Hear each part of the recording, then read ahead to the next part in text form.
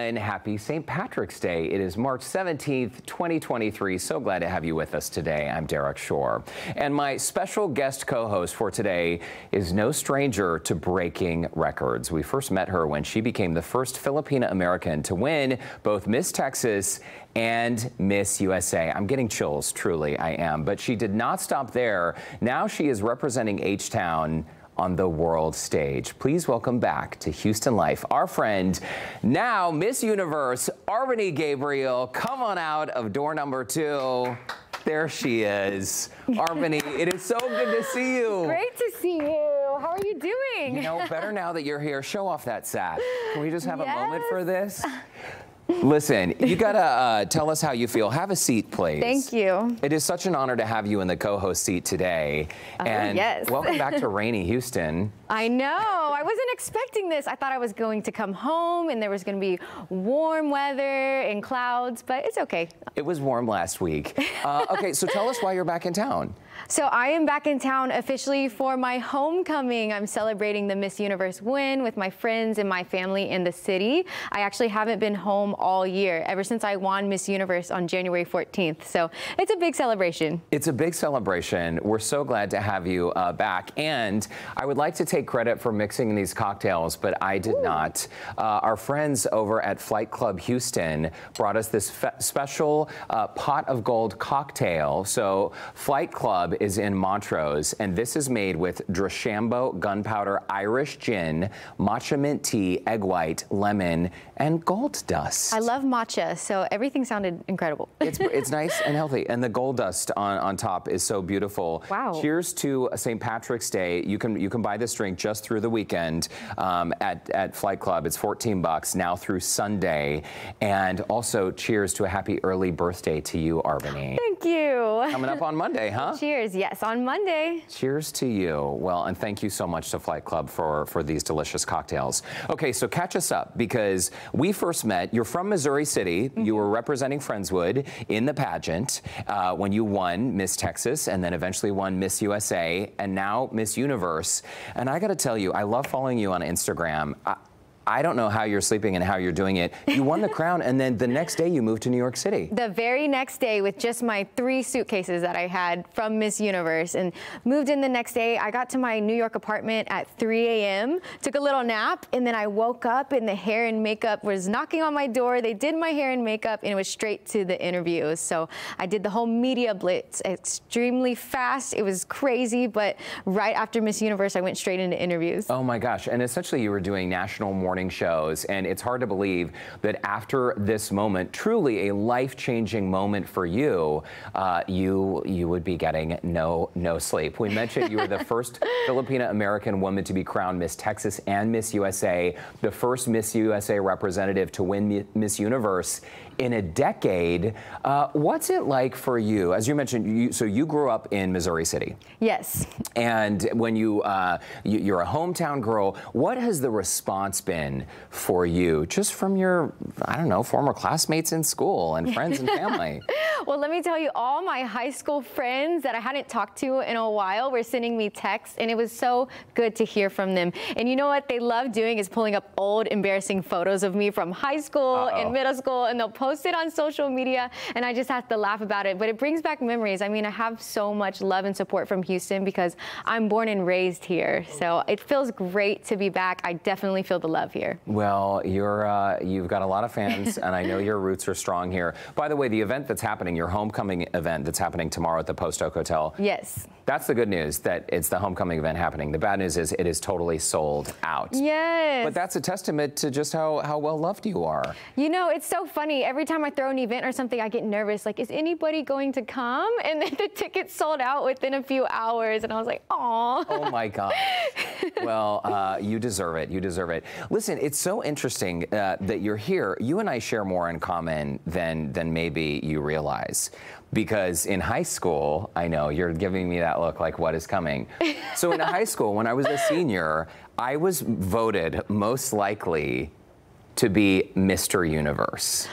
Really? You didn't tell me this. Well, and here's the thing. I think my senior class, I'm not sure how they even earned their diplomas. Mr. Universe is a bodybuilding competition. Stop. stop. I love this.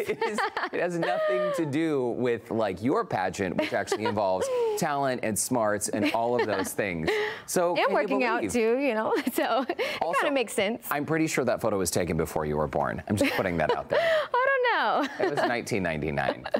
So listen, I feel like beauty pageants, for a lot of folks, maybe there's like a stigma about them, right? Because they make all kinds of assumptions. I'm sure you've dealt, actually, I've known you for long enough to know you have dealt with this, where people look at you and they just assume that nothing is there. Right. You have so much substance. Your heart is in such a great place. From the story of your family coming to the United States to your work with women who are trying to get back on their feet, Magpies and Peacocks, which has an incredible training program to help women find jobs and get into the workforce and get out of abusive situations. Right. Was it something your parents taught you, or where do you think the fabric of R'Bonney developed such compassion and empathy?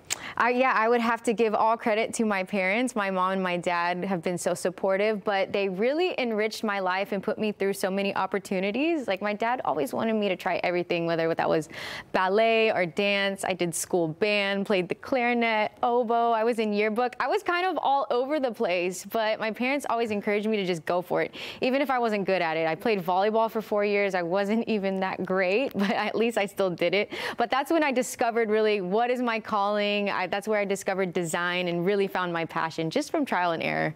Well, and you are very, very good at design. Just this morning, I was looking, I told you this before the show, I was looking at your Instagram page, and using recycled, sustainable materials I know is also very important to you. Yes. And you design a lot of the clothing you wear. What you're wearing now is from Magpies and Peacocks. Yes. It's beautiful. Actually, I'm wearing some stuff too. We'll talk more about that later from them. Thank you, my friends.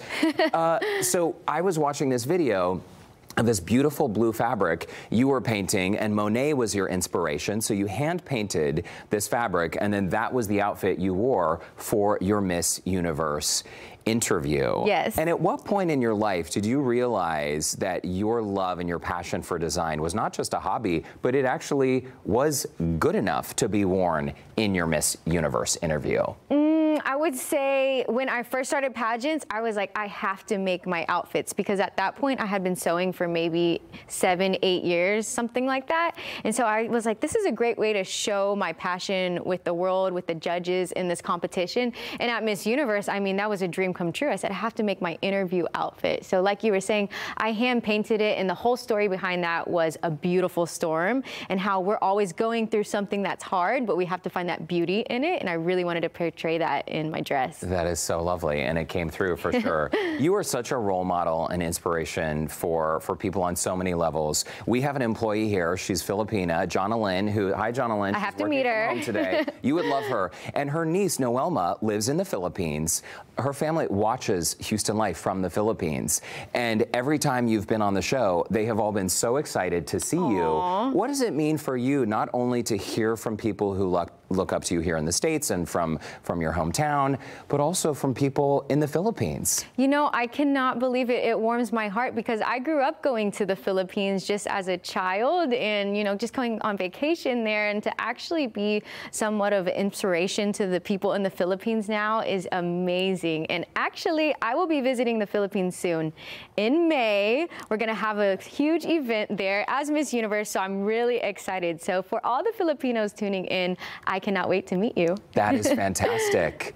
Talk about a homecoming. Yes. Okay, so also when you were crowned, and I remember even when you were crowned Miss USA, we chatted about this. Right. Dealing with the haters out there. I think suddenly when you work as you're in the public eye, right? People pick apart how you look, how you sound, what you're wearing, your family, your personal, all of those things I think can be overwhelming. And it's so interesting for me when I'm just opening a web browser and I'm seeing all of these articles about you popping all up. How has that been for you now that you are literally being written about in publications all over the world? Because you are still the same beautiful, kind, lovely person I've always known. Oh, well, thank you. You know, it's a lot of pressure, because I feel like I'm under the limelight even more now. And we have this idea that I am perfect. Everybody thinks that, but I just have to give myself grace and be forgiving if I mess up on my words or my speech sometimes. And you just can't take anything too seriously at the end of the day. And the negativity, it will never go away with the comments and everything. I'm dealing with it, or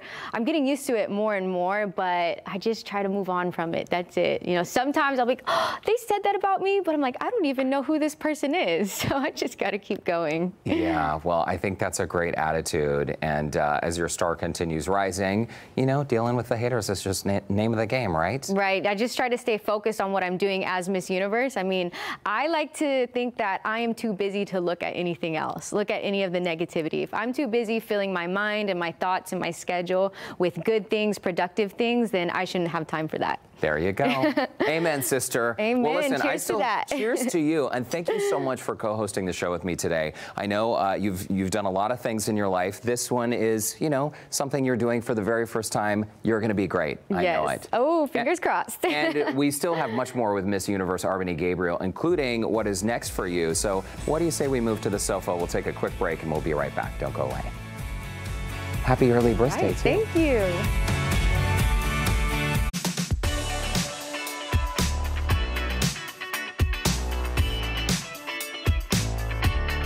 Welcome back to Houston Life. Derek Shore here, along with Miss Universe R'Bonney Gabriel. We did like a little wardrobe update during the break. What happened? Did we get the cocktail stuck in our teeth? It happens to the best Maybe. of us. There was gold flakes, so I think I got excited and. Do I have gold flakes in my teeth? No, do I? Oh, I've always wanted a gold tooth. No, you don't. You look perfect. Hopefully they can't see anything from here.